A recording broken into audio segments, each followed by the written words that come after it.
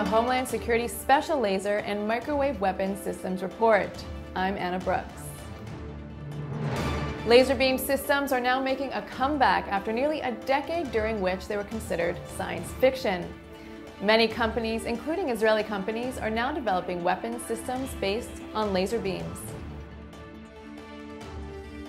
After successful testing last year, the U.S. Navy is preparing to deploy its first directed energy weapon, the Navy Laser Weapon System, to the fleet.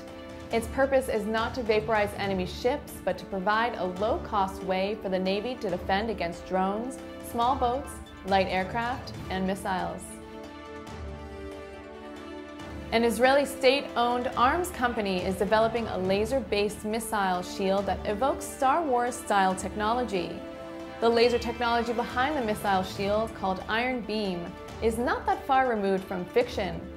Iron Beam is designed to intercept close-range drones, rockets, and mortars which might not remain in the air long enough for Israel's current Iron Dome missile defense system to intercept.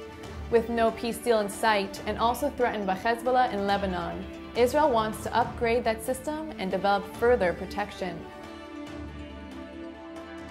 Lockheed Martin is in a very advanced phase of developing its Area Defense Anti-Munition System, or ATOM.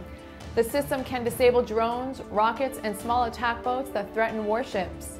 Lockheed recently demonstrated the ATOM's ability to burn holes through small military boats.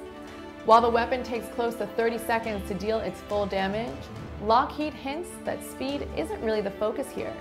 The very low cost of the low-energy system are expected to be the main attraction for cash-strapped navies. Laser weapons are not only designed against missiles, drones, and ships. Raytheon delivered its first Raygun crowd control device designed to zap angry mobs with microwaves in 2000. Since then, it's been tested over 11,000 times on human targets. It penetrates 1/64th of an inch below the surface of the skin, creating a temporary burning sensation. Although the military has deemed the active denial system to be safe, it is yet to be deployed in the field. The public is understandably a little timid about the government using the pain ray on people.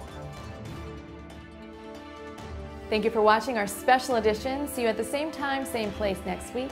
And for further information, please click the link below.